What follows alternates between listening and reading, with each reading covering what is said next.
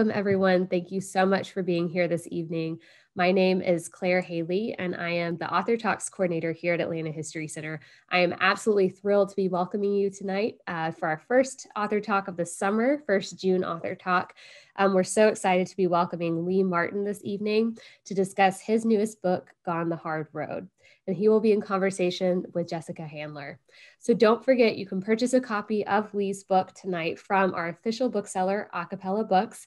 And shortly, I will post a link to do that in the chat. So we highly encourage you to support your local independent bookstore and to support Lee and purchase that from Acapella. Now, during the conversation this evening, if you think of questions, we highly encourage those. Please submit them using the Q&A, and Jessica will weave those into the conversation as they go. So really quick introduction for our two guests this evening, then I'm going to turn it over to them. Lee Martin is the author of many novels, including The Bright Forever, a finalist for the 2006 Pulitzer Prize in Fiction. He is also the author of Yours, Jean, The Mutual UFO Network, and Late One Night, among others. His fiction and nonfiction have appeared in such places such as Harper's, Creative Nonfiction, and the Best American Essays. Winner of the Mary McCarthy Prize in Short Fiction, the 2006 Alumni Award for Distinguished Teaching, and fellowships for the National Endowment for the Arts and the Ohio Arts Council. Martin teaches an MFA program at The Ohio State University, where he is a College of Arts and Sciences Distinguished Professor. And he is in conversation tonight with Jessica Handler. Jessica is the author of The Magnetic Girl, an Indie Next Selection, Wall Street Journal Spring 19 Pick, Bitter Southerner Summer 19 Pick, an SIBA Okra Pick, and we also hosted her at the Margaret Mitchell House for that release. She is the author of the nonfiction books Braving the Fire, A Guide to Writing About Grief, and Invisible Sisters, a memoir, which is named one of the 25 books all Georgians should read in Atlanta Magazine's Best Memoir of 2009. Jessica writes essays and nonfiction features that have appeared on NPR and Tin House, Drunken Boat, Full Grown People, Brevity, The Bitter Southerner, Electric Literature, Newsweek, The Washington Post, and More magazine. She's a lecturer in English at Oglethorpe University in Atlanta and teaches internationally on writing craft. So Jessica and Lee, we are thrilled to be welcoming you this evening. Thank you so much for being here. Thank you, Claire. Thank you, Claire, and thank you, Lee. I'm glad to see you. What I want to do tonight is ask you to start us off with a short reading from Gone the Hard Road, and then we will talk about it. I would be happy to do that, Jessica. Thank you so much. Great to see you again. Thank you, as always, for everything you do to support writers. I love that. Claire, thank you so much, and great thanks to the Atlanta History Center for hosting this event. Yeah, I'm going to read a little bit from Gone the Hard Road, just to kind of start off the conversation. I guess there are a few things that you should probably know before I do this reading, and it's going to be very, very brief.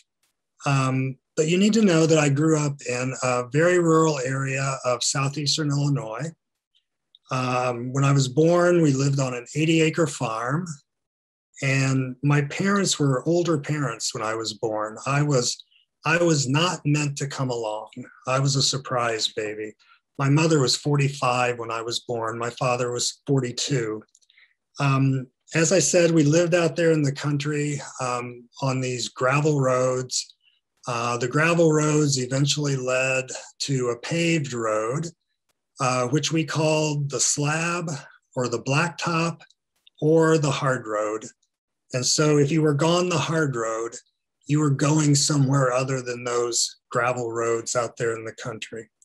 So I'm going to read just a brief section. Oh, the other thing you need to know is that if you don't already know this from my other work, when I was a little over a year old, my father lost both of his hands in a farming accident and became a very angry man. So this is a little bit from the opening of Gone the Hard Road. After my father was dead, my mother told me the story of the day they learned she was pregnant. They got the news in Doc Stoll's office. And the first thing my father said to the good doctor was, "Can you get rid of it?"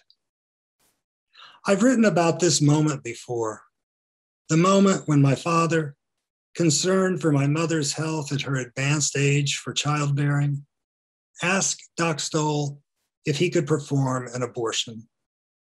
I imagine that question hanging in the air of the office, my father waiting for Doc Stoll's response. I keep thinking about those few seconds when it was possible that Doc Stoll might say yes, and then I wouldn't exist. Wouldn't have been the son of Roy and Beulah Martin from rural Route 1, Sumner, Illinois. Wouldn't have had the 64 years I've now had to know pleasure and joy and injury and suffering. Wouldn't have had this life. I can't get the thought out of my head that there were those few seconds when it was possible that my parents would have been rid of me. But Doc Stoll said, no, indeed, he couldn't do that. This baby, I imagine him saying in his gruff voice, will get born, and you'll just have to deal with that. No matter how far I've come from the country kid I was, I can never forget the family we were. My kind mother, who loved books, my wounded father, whose intense love often got swallowed up inside his rage, and me, the only child, eager to escape my life and to immerse myself in someone else's story. Whenever we drove the hard road, I often found myself imagining all the places that lay beyond it and wondering if, given the chance, I might someday see them, might move beyond those gravel roads, might leave behind me the dust and the fields, might finally know exactly where I belonged. I fell in love with books and the life of the imagination at an early age. And because of that, the world opened to me.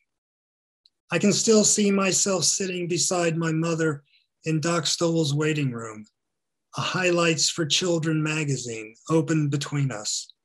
She holds one side of it, I hold the other. Some of my fondest memories from childhood are the times we spent alone together, safely away from my father's temper. She helps me with the words I don't know. We do the puzzles. We find the hidden pictures, and we read the jokes. Sometimes she reads a story to me.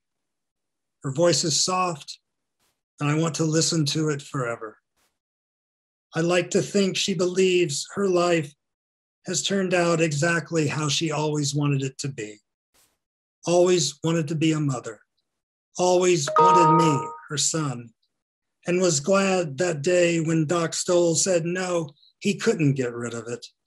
This baby would have to be born.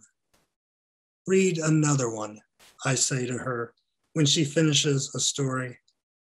And she does. My kind and patient mother. I can still hear her. All right, she says. Then she turns the page and we begin.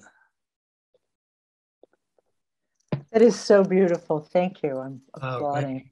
It is just, yeah, I just love it. I want to start by asking you this, and I want to tell the attendees that as you have questions or comments, go ahead and put them in the Q&A, and I'll sort of dip in and out and integrate them into the conversation. So don't wait till the end. If something occurs to you, throw it in there and I'll grab it.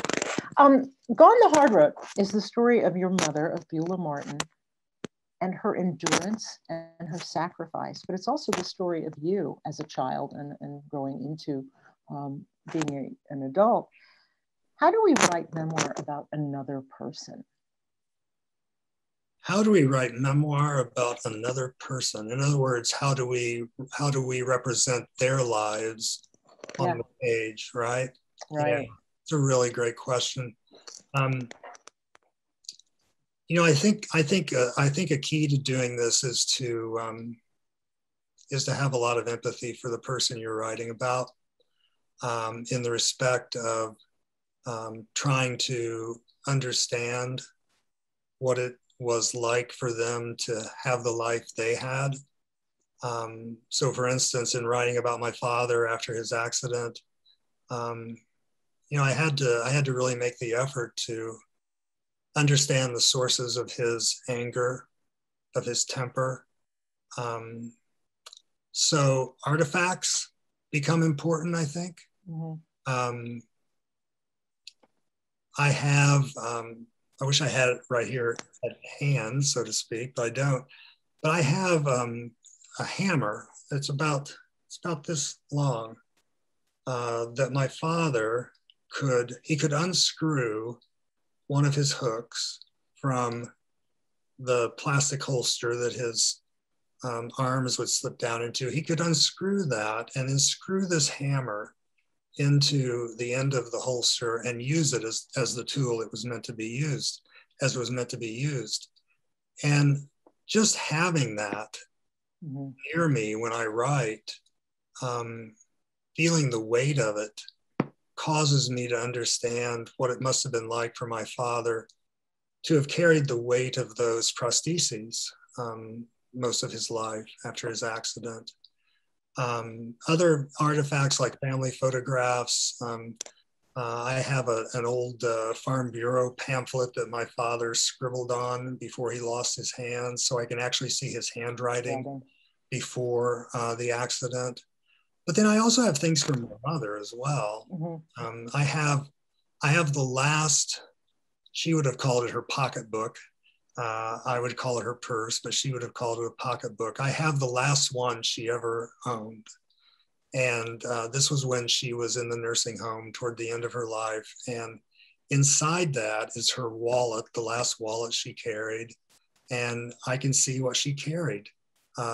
Royal trading stamps, coupons for a discounted sandwich at a restaurant called Brothers, things like that. And then there was like a lace handkerchief from the Wisconsin Dells. And all these things, these artifacts, become really important to me when I try to imagine and write about these people's lives who never gave me permission to do so. And you're writing about them from your perspective. You're not writing about them as them. So in writing a memoir about another person, you stay in the position of you are Lee. Yeah, right. And so even if I cue my reader that I'm going to imagine something from my mother's point of view. For instance, maybe I'm going to imagine the story of their meeting and falling in love. And I'm going to do that from my mother's point of view. Even when I do that, when I say to the reader, you know, let's say it was a rainy evening and this happened, that's filtering through me. Yeah. So I'm always at the center. Yeah. It's just such an interesting, I don't want to call it a trick, but it's almost like changing your focus on a camera or on a lens. You told me years ago when I interviewed you for Braving the Fire that, I'm going to quote you back to yourself here, writing nonfiction begins with curiosity, contradiction, confusion, and then the writer has somewhere to go.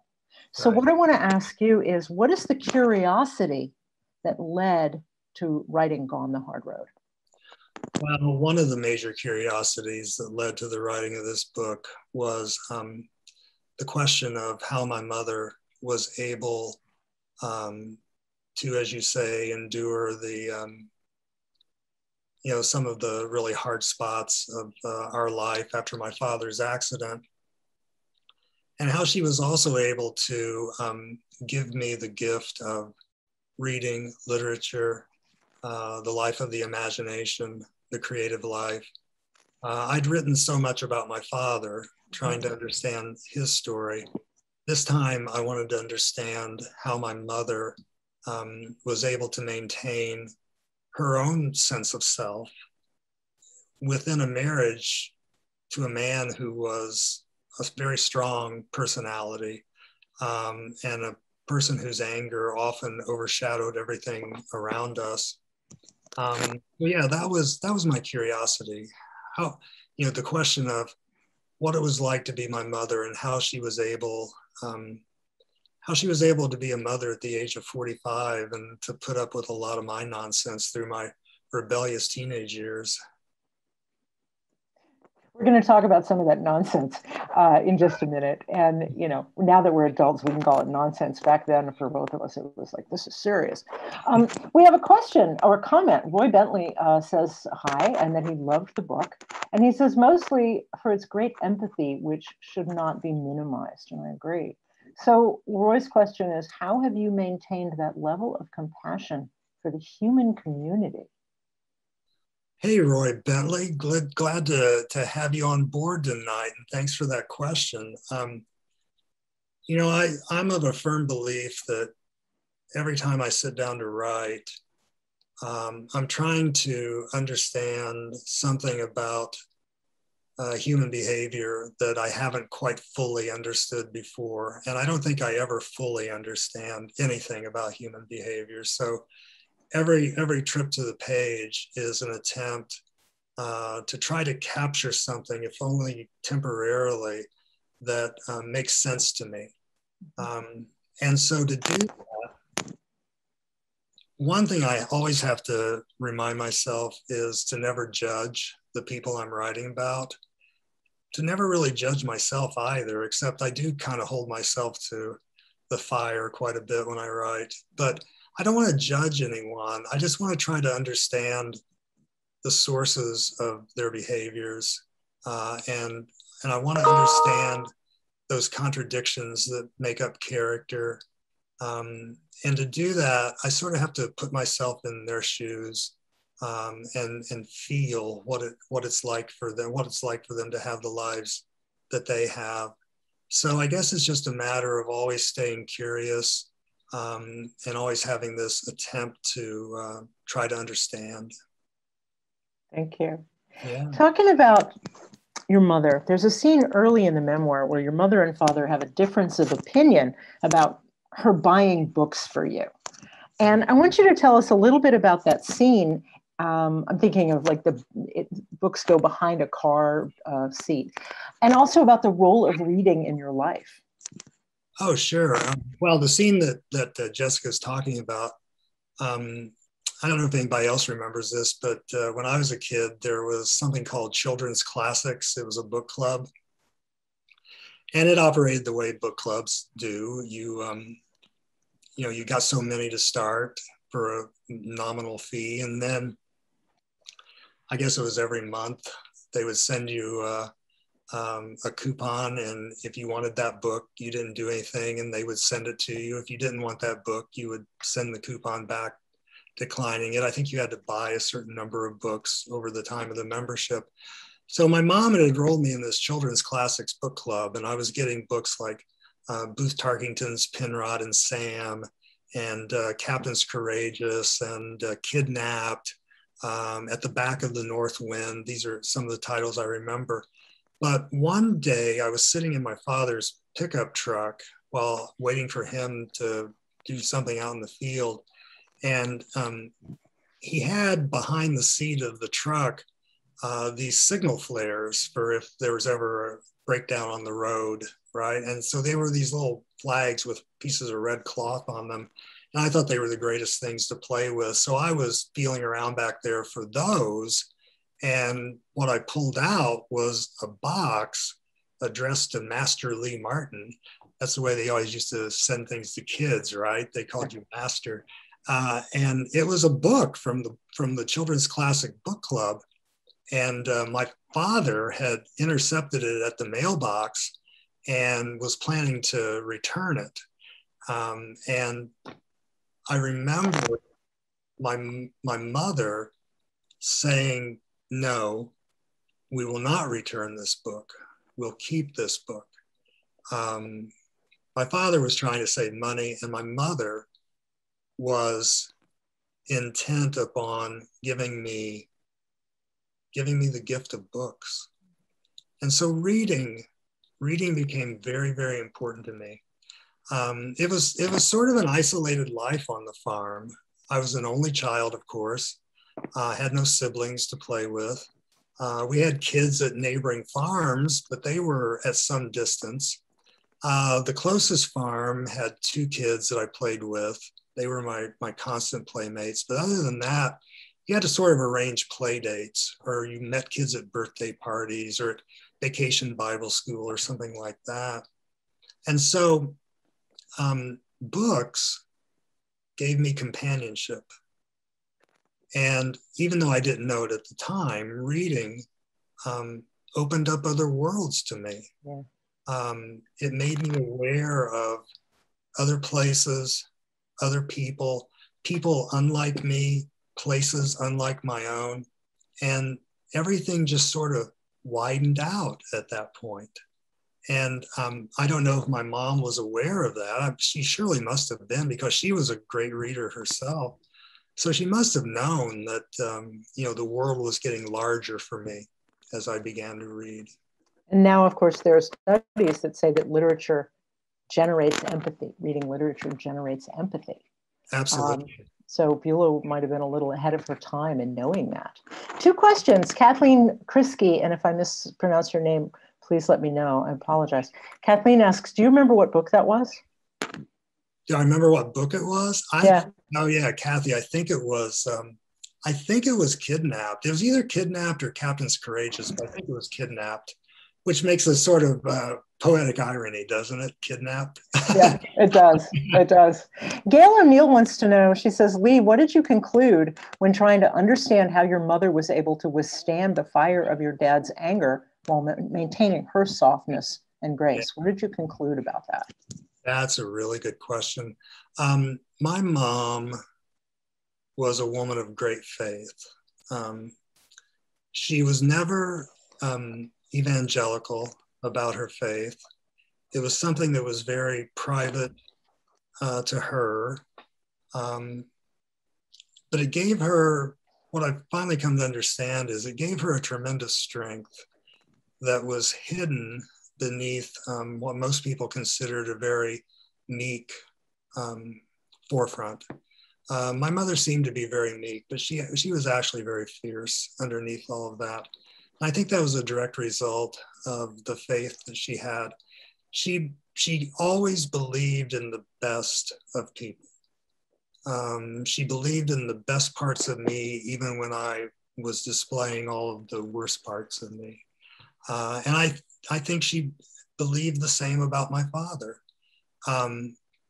My uncle told me after my father was dead, after my mother was dead too, that before the accident, my father had been a very sweet-natured person. And I can only imagine that that was what first attracted my mother to him. And then after the accident, things changed drastically. But I think it was that faith she had, not only a Christian faith, but a faith in people in general and I can just imagine this paid off for her in her teaching. She must have seen the worst of kids, but she must have always believed in the best of them. Yeah. We're getting such good questions in the Q&A. I almost want to take my questions and just throw them in the hallway. We have a question here from Shiv Dutta. And again, if I mispronounce, I know you from Facebook, but I might mispronounce your name. So hi. Says, Lee, I'm almost at the end of Gone the Hard Road. Awesome book, like your others. Would you have written this and some of your other books where you write about your father's anger if your parents were still alive? Oh, hi, Shiv. Thank you so much for that question. It's a really great question. And the answer is simple. Probably not. I think I was talking about this at another event. I was talking about how I consider myself an accidental memoirist. I never intended to write memoir.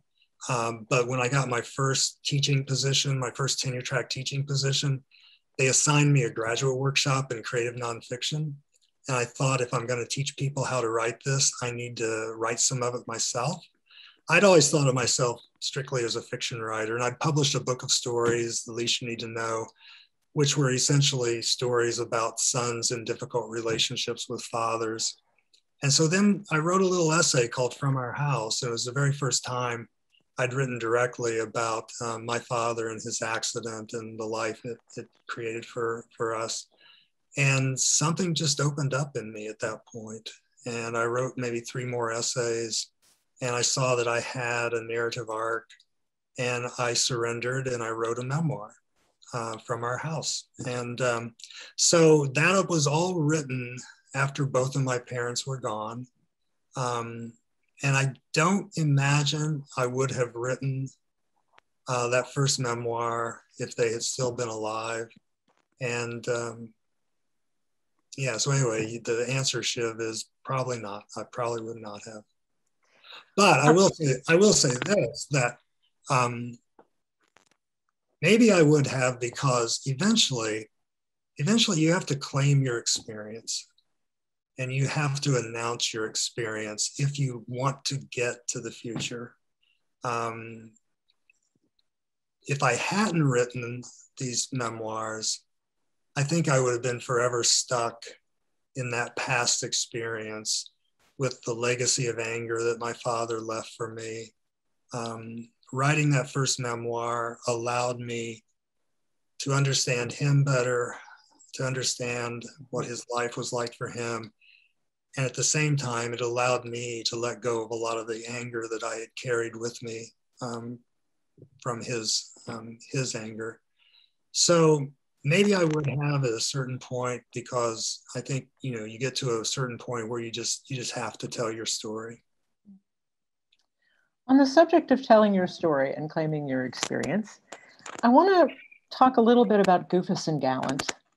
And Goofus and Gallant have pretty strong presence in Gone the Hard Road. So what I want you to do is, I remember them. I was a Goofus fan.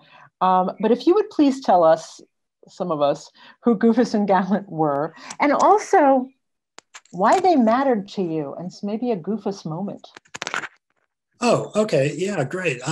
Well, you remember from the little reading I did to start our conversation, there's a reference to a magazine called Highlights for Children, which was a magazine that I always experienced in the doctor's waiting room or the dentist's waiting room. And it's a magazine for children. It's a great, great magazine. Maybe some of you remember it from your own childhoods. And it had all these great features like the timber toes, the hidden objects where you would find upside down or turned sideways saws or oil cans or something like that in a landscape or something like that. And then another big feature was Goofus and Gallant. So Goofus and Gallant were these two boys. As you might imagine, Goofus was always misbehaving and Gallant was always doing everything correctly. So if I remember correctly, they were like side-by-side panels. And the first one might say something like, Goofus is always writing in the margins of his library books. And then to the side, it would be, Gallant never defaces a library book or something like that. So you were getting this kind of moral instruction through these cartoon panels. And so I do make reference to Goofus and Gallant in Gone the Hard Road. I had plenty of Goofus moments. I had plenty of Gallant moments, I think, because, I always felt like I was balanced somewhere on what I thought was a very thin line between my mother's compassion and my father's cruelty. I was always trying to negotiate where my life was going to fall on that spectrum. If you want an example oh, here's a great example of. You can give a Gallant moment too. I don't want to frame you as a Goofus. I was going to say, Jessica, this is a great example of kind of a simultaneous Goofus and Gallant moment. Go for it. All right. So when I was in grade school, there was a girl in my class, this would have been 4th grade, I think, named April Renevere. And she was the sweetest thing. She was absolutely a Gallant person. But at the time I'm recalling, we had a hepatitis outbreak in our community. And so we couldn't share lunches. We couldn't drink out of the water fountain. And we knew that April's father had been sick with hepatitis. And my teacher, Mrs. Malley, who, by the way, told me I had no imagination when I was in the 4th grade. She would start every Monday morning by asking us to tell stories of what we did over the weekend.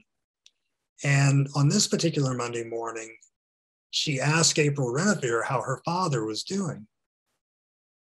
Well, I remembered something I heard my parents talk about how serious hepatitis was. And I shot my hand up, and Mrs. Malley said, yes. And I said, isn't it true, Mrs. Malley, that someone can die from hepatitis? And April Renevere threw herself over her desk, sobbing. And Mrs. Malley was so angry with me because I'd said that. And I immediately realized what a goofus moment a gallant attempt had turned into. And it was my first lesson, or one of my first lessons, in irony. You think you're going to get a particular result, and you get something quite the opposite. So, like, I guess that would be dramatic irony, right? Nicely done, though, goofus and gallant. Nicely done in your explanation there. It's like, so, you are like your mother. You are a natural teacher. You have taught me, not officially, but you continue to teach me, and you are a natural teacher, and you explain in a very patient way in the text in Gone the Hard Road how a riddle works, and also kind of the nature of irony. I was going to say ironing. You can explain the nature of ironing to me if you'd like to as well. My mother would have been pleased with that. So how does teaching writing connect you with your mother? Well, I think I even write about this in the book. I was always fascinated with my mother's identity as a teacher. For whatever reason, in that part of the world at that time, it was common for grade school teachers to marry farmers. That was a very common occupational combination, the farmer and the grade school teacher.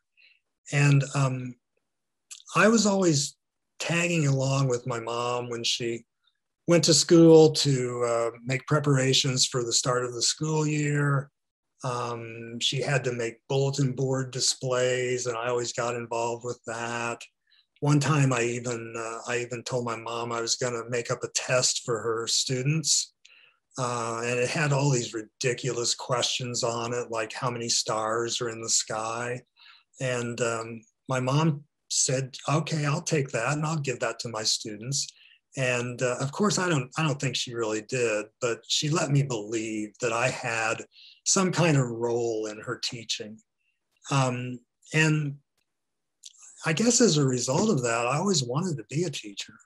That's what I wanted to do. And there's not a day goes by that I'm not well aware of how blessed I am to be able to do that.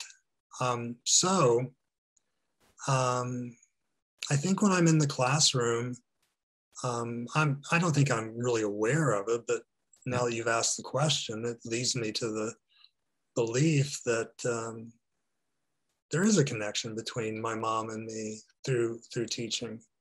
It was what she did. It was who she was. And I've always said that writing is like that as well, that, writing is not just something I do. It's who I am. It's part of my identity, right? It's part of the way I interact with the world around me. It's part of the way I try to make sense of things. Writing, teaching, same thing. When I'm teaching, I'm trying to make sense of a lot of things. And when I write, I'm trying to make sense of a lot of things. And I think my mom was always a very curious person as far as inquisitive and interacting with the world through her teaching. And I do the same thing.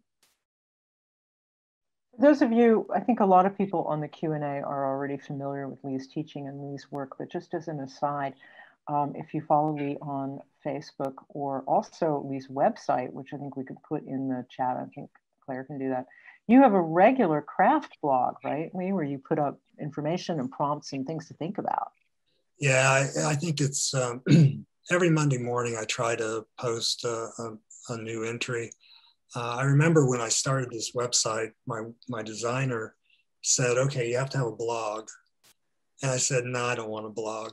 He said, no, you gotta have a blog. That's the most important thing for your website. And I said, okay, I'll do a blog. And he says, what are you gonna call it? I thought, I don't know. Let's call it The Least You Need to Know. That was the title of my first book. Let's just call it The Least You Need to Know. Writing, editing, publishing, teaching, and other stuff. And so, yeah, I've gotten now into the habit of every Sunday afternoon doing a new blog post. And then I post it on Monday morning. And it's basically craft oriented. I try to do writing exercises, and I try to talk about craft elements that are coming up in discussion in class that, you know, I want to think a little bit more deeply about. And I've really come to love doing this blog. And I will say to the audience, if anyone wants me to talk about anything in particular on my blog, all you have to do is just let me know. I'm always looking for new things to talk about. That's a good thing to know, because I kind of cheat a little bit sometimes with my lesson planning, and you and a couple of other mentors and friends, sometimes I'll go to your work and go, oh, here's what we're going to do in my workshop on Tuesday. So so my students are benefiting from you. Claire has put Lee's website in the chat. It's leemartinauthor.com, and there's a live link in the chat. Talk to us a little bit. Well, there's two things I want to ask you. One is you write fiction and nonfiction, long form and short story, and essay. How is your approach or process different between the two genres, between fiction and nonfiction?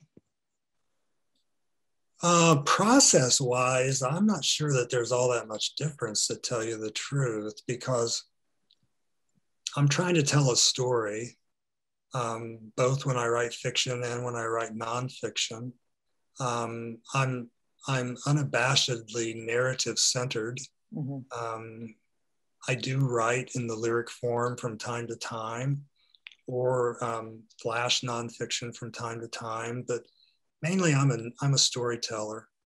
And so in that respect, my process is one of trying to create a shape for a story.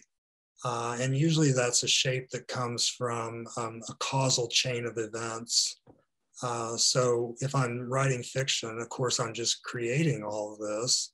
How does this scene lead to this scene, et cetera, et cetera. When I write memoir, you know, I'm bound by the limits of what actually happened, but I am able to look for that kind of cause and effect that creates a narrative arc. When I wrote my first memoir from our house, I was fortunate in the respect that, you know, I had spent the first 8 years of my life on the farm, going to this little 2-room school in the country. And then when I started the 3rd grade, my mother took a teaching position in the suburbs of Chicago. And I was there from 3rd grade until I started high school, when we moved back downstate.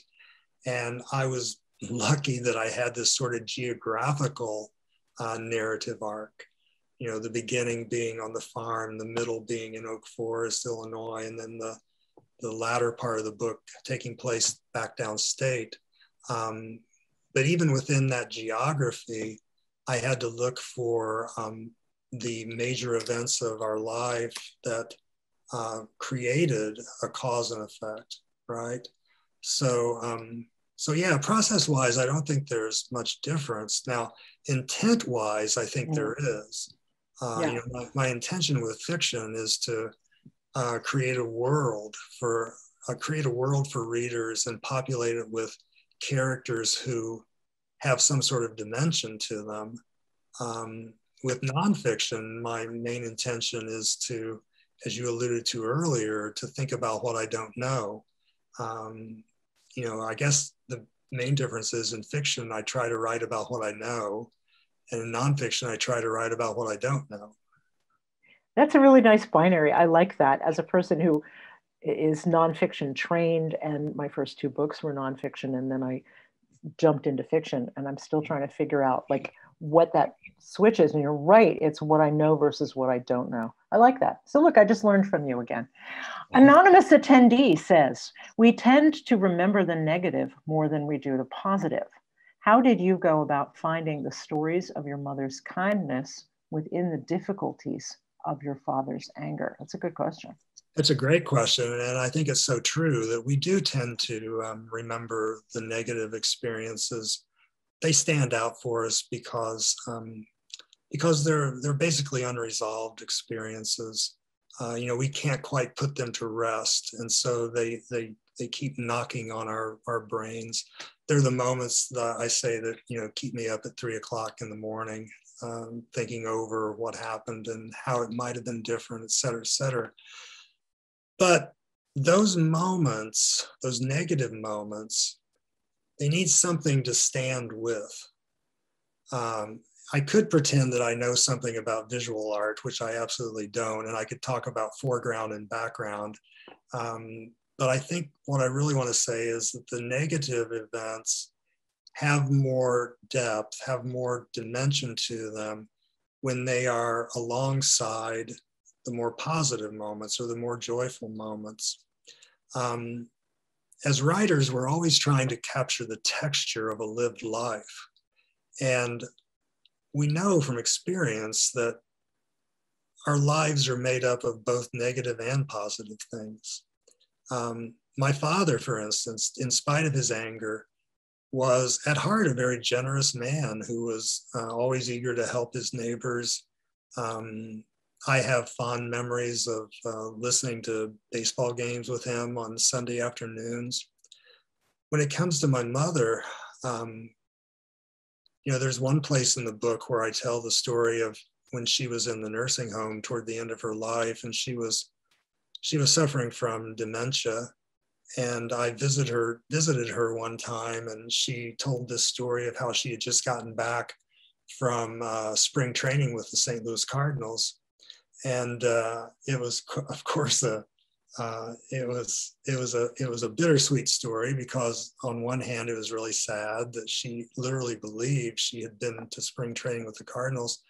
But on the other hand, it was really kind of sweet and endearing, because it gave me all these images of my mother digging out low throws at first base and and covering or flipping the ball to the pitcher on ground balls. But anyway, that was a moment that I tried to make joyful in the book, while at the same time giving it some of that bittersweet quality. And to me, that's life, right? I think it's Charlie Baxter in Burning Down the House, who writes about how sometimes we stop at the DQ on the way to divorce court. Right? So there's really great ice cream at the time your marriage is falling apart. And that's what I try to do, is to try to see as fully as I can. And that means seeing the good and the bad. Well, that segues directly into my next question. And I think you've kind of answered it, kind of backed into it, which is, there's some dark stuff in the book. We're talking about your father, and we're talking about, I'm thinking of the two Jennies in the chapter called Spook, or in the section called Spook. But there's also wonderful humor and wonderful relationship of you and your family to the natural world. So I think what I want to ask you about is the craft of leavening, right? Of balance, particularly if you're writing about something that is difficult or creates ruefulness, R-U-E, rue. So I think what I'm asking about is humor and the beauty of the natural world, how you mix that in with what's potentially a hurtful subject, and how you create balance. Yeah. There's a moment in the book when I write about my mother and father going to a basketball game at the school where my mom taught. And I wasn't able to go because I had a cold, I think, that night. But in previous visits to basketball games, I had seen students selling these, they were pieces of styrofoam with kind of like sticks for a mast, like a boat, right? So you could like float these things, right? And for whatever reason, I thought that was what a kite was. So I told my mom before they went to the game that night that I wanted her to bring me a kite. And when they returned, she had a kite. It was a honeymooner's kite from the old television show with Jackie Gleason, where he was like the man in the moon. Right, and that was that was part of the logo. Yeah, right. And so they presented it to me, my mother and father did, and I was upset. I said, but I wanted a kite. And she said, this is a kite. And I said, no, I want a kite. And my father, who must have been amazed and wondered why I was talking in italics,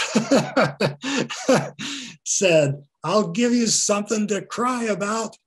And again, there we are, with sort of the misunderstanding of language leading to humor and darkness.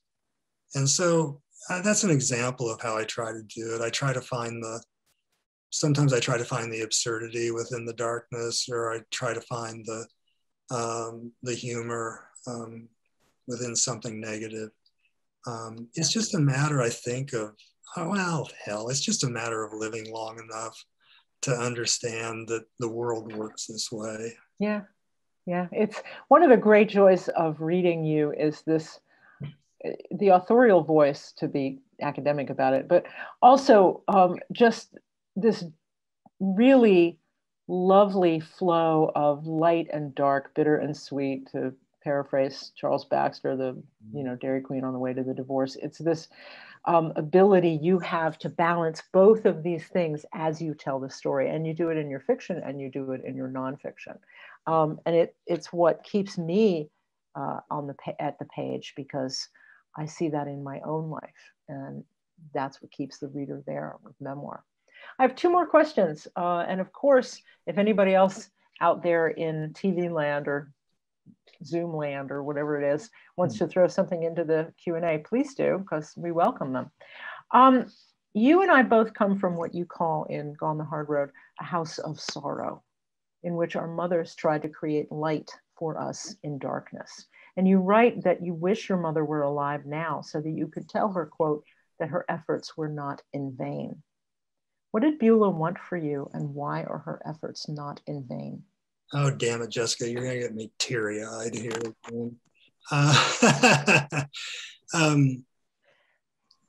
Well, I think my mother realized early on that I was not meant for the life of the farmer.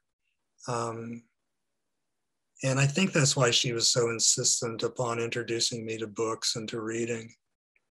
And I think ultimately, this was her greatest gift to me. She was able to identify my talents, and she was able to encourage those, even though she must have known that one day they would take me away from her. So I think that's what she wanted for me. She wanted me to have the life that would be the best life for me. And I do wish, as I'm sure we all do, we wish that those loved ones who have left us, we wish there was some way to communicate with them again.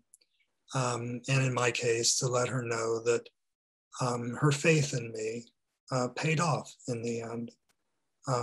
And I do have this very blessed life where I get to write and I get to teach, and it's because of her. What haven't I asked you? What do you want us to think about or to know, or what have you been waiting to say? Oh, gee, golly whiz, I don't know. I really don't know, Jessica. I can't think of anything off the top of my head. If anyone reads this book. A lot of people have been reading this book from what I can gather. Well, if you read this book, and if you like what you read, or if you don't like what you read, I hope you'll say so. If you'll post a review on Amazon or Goodreads or wherever you do that sort of thing, it would mean a lot to me. And I honestly mean it, even if you don't like the book. It's always good to hear that too. We learn as writers from criticism. And I may be cutting my own throat here by inviting this, but I'd be happy to read negative thoughts about the book as well as positive thoughts. That's very brave of you. Having read oddly negative reviews of my own work, you are a brave person. Well, I've read enough negative reviews of my own work to sort of be hardened against it, but also to really understand that sometimes the hard things that you have to hear are the important things that you have to hear. And I always say that writing is a lifelong apprenticeship. So I'm always trying to learn more and more and more. Every book we write demands more things of us, sort of different things. So yeah, let me know what you think of this. So as a writer, and we were talking about your blog and about the prompt that was up, today's Tuesday, so I guess it was the prompt from Monday, was what? It was about scents, smells. Yeah, it was about how scents take us, or how any sensory detail really, but I was concentrating on scents because of the smell of peonies on Memorial Day, which we always used to call Decoration Day because you would decorate the family graves. How those sensory details can take you back in memory, not just to the sensory detail itself, but also to everything around it. Sense of identity, sense of maybe class, ethnicity, politics even. Anyway, how relying upon those sensory details can actually start to create the narrative of a memoir.